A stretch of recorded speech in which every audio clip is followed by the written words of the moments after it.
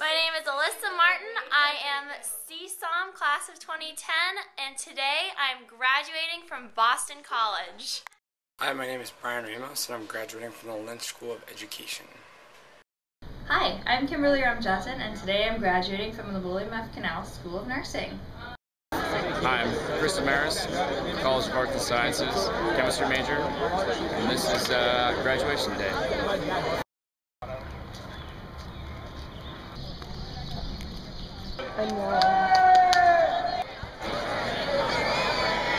Well, we're here, final sunrise as college students. How's it feel to be graduating? This is the sunrise on the Beacon Street garage, not to be confused with the ComAb garage. We're currently waiting for the sun to rise on this gorgeous Monday morning.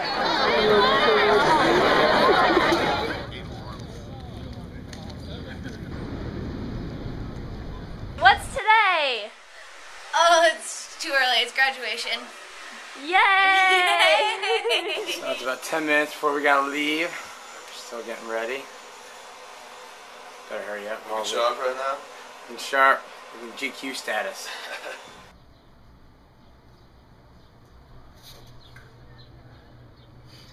Heading up ComAb. One last One last time to meet with our class of 2010.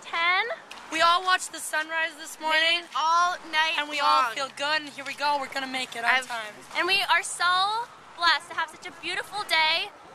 The blue skies, the sun is shining, warm temperatures abounding.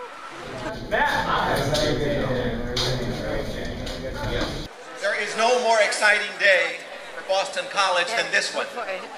Certainly not for the provost. You and I are about to set out on one of the most significant walks we will ever take. We're about to take part in the long and the noble tradition that welcomes you to the community of scholars and to the rights and privileges that that membership brings.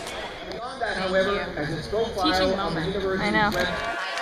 Here we are processing along the Linden Lane. Thank you, Maureen.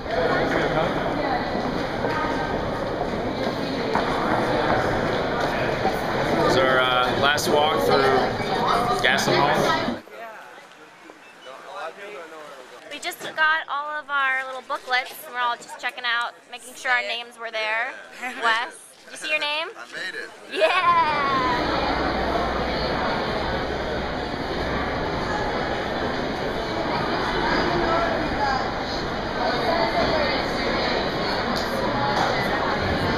Everyone's looking to see if they made any honors. We're inside, about to emerge onto Alumni Stadium.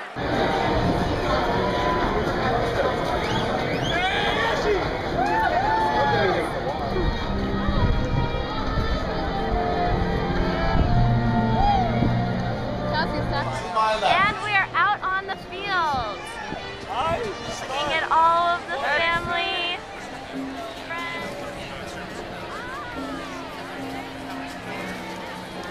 Never been in the field. I want to take off my shoes.